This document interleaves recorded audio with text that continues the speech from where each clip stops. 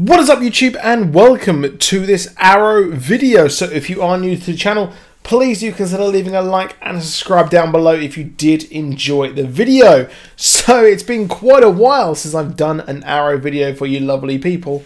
And well, I haven't really had much to say on this season, but this season finale I think was really good. The season overall has been incredibly patchy. I think that early on the show was pretty decent. I did enjoy the season. Obviously, we came off one of the best villains the show has ever seen in the previous season with Prometheus. He was a fantastic villain. It was a fantastic season as a whole, in my opinion. I loved it. But this season felt incredibly dull and was lacking in what we thought we would actually get. With Michael Emerson, I was expecting a hell of a lot more. Turns out he was just a pawn for Ricardo Diaz, who was introduced very late in the show. Caden James was someone who I was looking forward to, an interesting hacker villain, but this ended up being a complete letdown. This was no fault of Michael Emerson. It was just due to the fact that the writing of the show was incredibly wonky and uneven throughout the season. But the show did definitely pick up in the last couple of weeks with Ricardo Diaz, especially the milestone standout episode, which was the entire backstory of Ricardo Diaz as he went off and did jobs with our Earth 2 Laurel Lance. And I have to say, the introduction and reintroduction of Katie Cassidy as the Black Canary, as the Black, well, at least Black Siren, or now they're trying to get out there in the public of her being the proper Laurel Lance, the one kind of the one who died, the replacement for her, is incredibly weak. It feels incredibly shoehorned in. And it just feels like, why do you even bother killing off Laurel Lance if you're just going to bring back her doppelganger from Earth 2? But there are some highlights of this season, like I said, with the Ricardo Diaz episode where he was focusing all on him.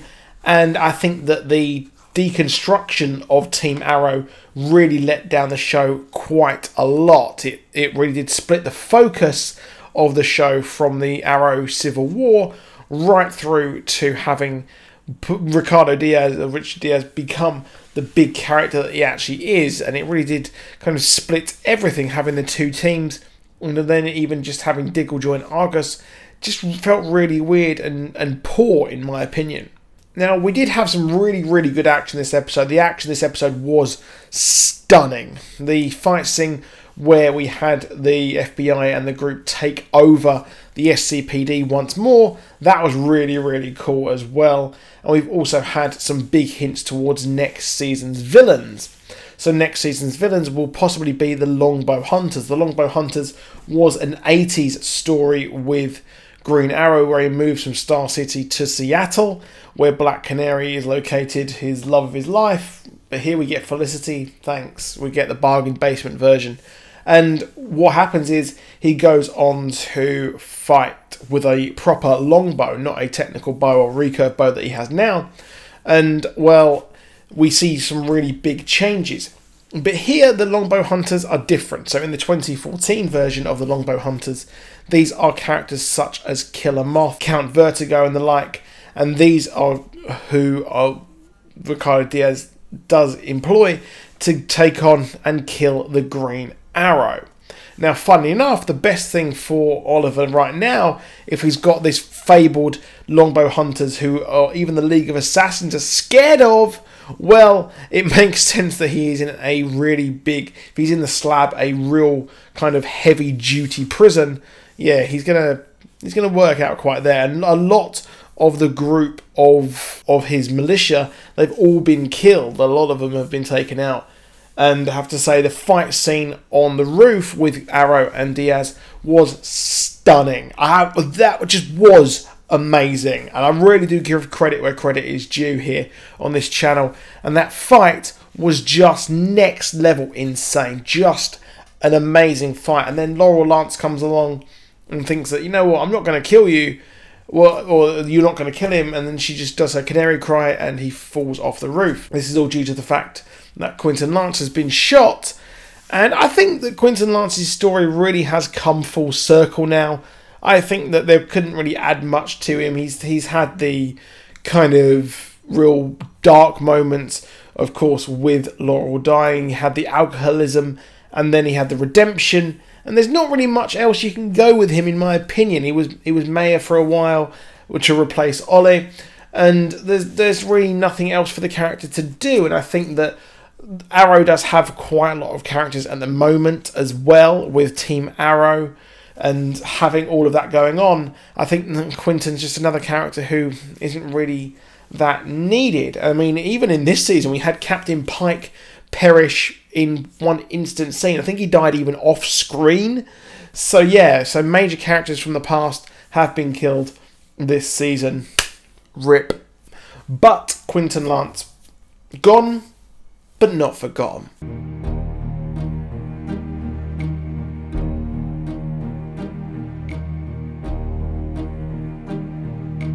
Who can say where the road goes, where the day flows? Only time. And who can say if your love grows as your heart shows? Only time. We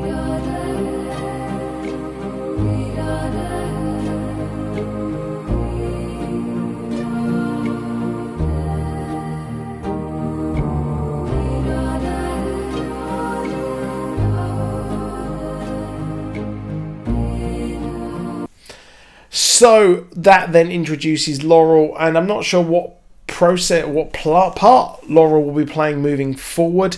Sarah Lance comes in. Love that. I was actually at the gym this morning before I watched the episode, and I was on my Instagram stories in between sets, and I was watching the Instagram stories of Katie Cassidy, or not even Katie Cassidy, Katie Lotz. Yeah, whatever. And she was posting about it, so I was expecting to see her in this finale, and it was really, really cool. A nice touching moment where she runs in, sees Laurel, Earth 2 Laurel, and they connect, and she's like, are you like my Laurel? Well, not in any way, shape or form. But it was a really, really nice moment, and I'm very curious to see where this goes next. What would be absolutely dope is seeing the Black Siren go over to Legends and work with the Legends. That'd be really, really cool. And a great dynamic for Sarah Lance as she's learnt to become a captain and a leader of a team. Well, she's got her sister from another Earth. I think that'd be really, really neat. I think that Laurel is adding a bit too much to this season. I think that you really need to focus on having one Black Canary at a time. Be it have that Earth Black Siren turn into Black Canary and Dina Drake goes off and does her own thing. I'd be open to that because I think that character's really lost her way. The writing on her turning on Oliver and things like that really has failed. It's been really bad, and I think that they really have messed up the character of Dina Drake quite a lot. Now, of course, we've got the season ending with Oliver in prison. So yeah, Oliver is over in prison. He is in a Supermax prison. He's in the slab. So it's not going well for him. Obviously, he's going to break out. I think he's definitely going to break out of prison. We know he will. But he did that speech at the end where he was uniting everyone and calling upon his allies to fight against Ricardo Diaz, who has survived and will be a villain next season along with the rest of the Longbow Hunters. So he will be out for revenge.